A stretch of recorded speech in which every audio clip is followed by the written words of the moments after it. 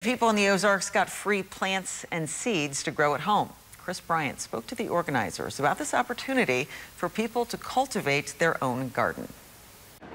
So you want to explore the possibility of having a green thumb. Gardening can be very inexpensive. You can make it really expensive. But knowing where to start can be a tough row to hoe. What are you looking for? Tomatoes? Tomatoes? Tomatoes. And cucumbers. While those two hope for a windfall when it comes to planting, Dad knows that today's event is an effort to keep the bad seeds away. A way to get the kids out in the garden, to be able to have them enjoying things, eating the food that we make ourselves. I mean, as you can see, the community loves it. It's something that has always been a huge bonus for us. Crosslines and Full Circle Gardens at Ozarks Food Harvest work to make sure those who take advantage use the correct path as they wander through the garden. Bigger each year. We kind of refine things as the numbers grow.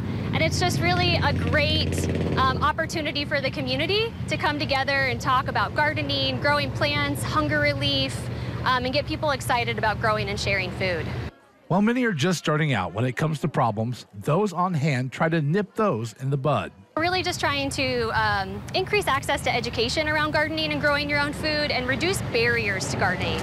The plants and seeds were free to the public as a way to make sure people have access to locally grown food through food cultivation and resources, outreach, and garden education. I like peppers, so it's great for me to be able to get all my spicy things.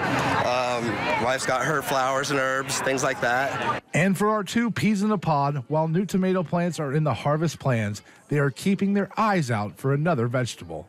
Because the family like cucumbers. I understand.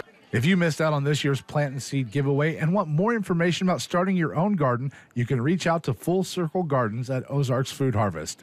In Springfield, Chris Bryant, KY3 News, and happy planting.